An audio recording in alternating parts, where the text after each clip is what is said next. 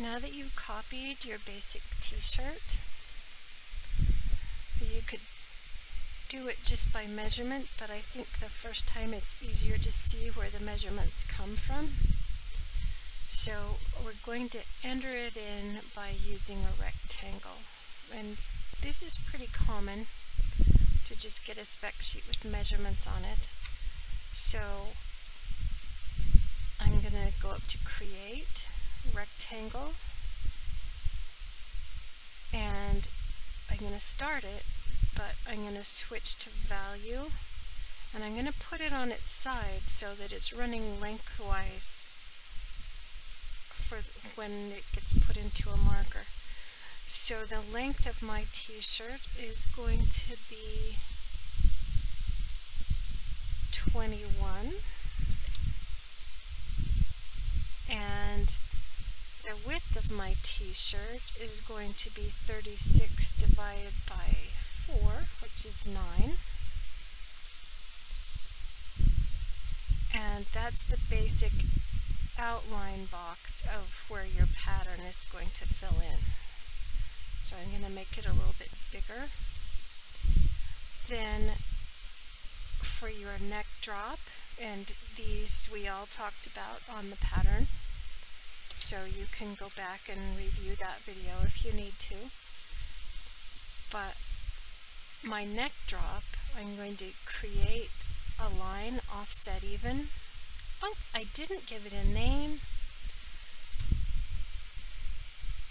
Okay, create rectangle.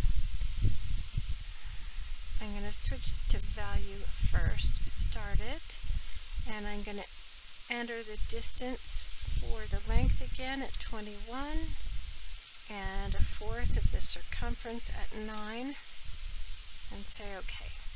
So I'm going to give it a name, and this is going to be T-shirt 1 map.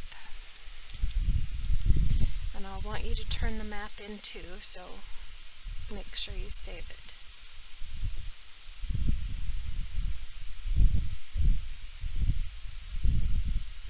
There we go. Okay. And it even says what it is right there. So, create a line, offset even, select the line to offset. I want to select the reference location this time. I'm going to add it, I'm not replacing, and I want all 3 boxes checked. So for my shoulder drop, I want to come down 1.25.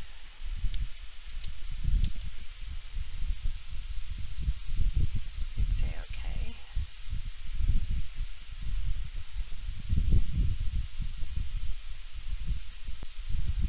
Switch to value on all of these. So it's a negative number. You can see that by looking at the screen. Negative 1.25.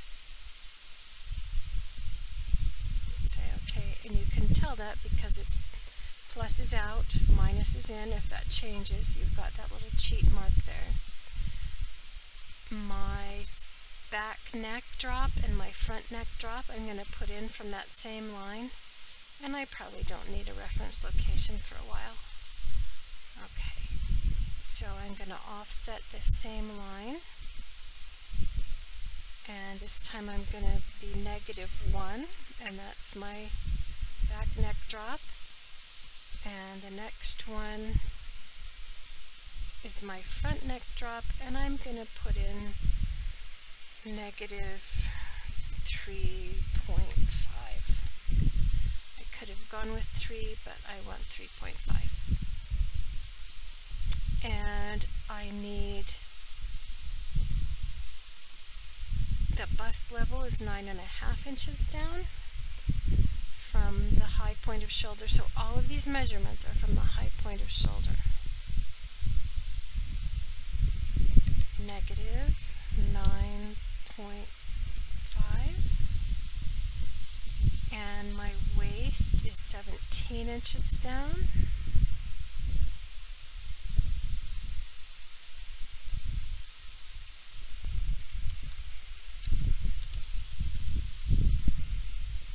and we already have the bottom edge. So I've got my shoulder drop, and now I need where the bottom of my armhole is going to be, and that is coming from the top and dropping 8 inches.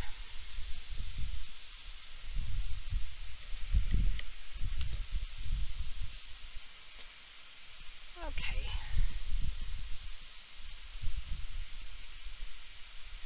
Those are my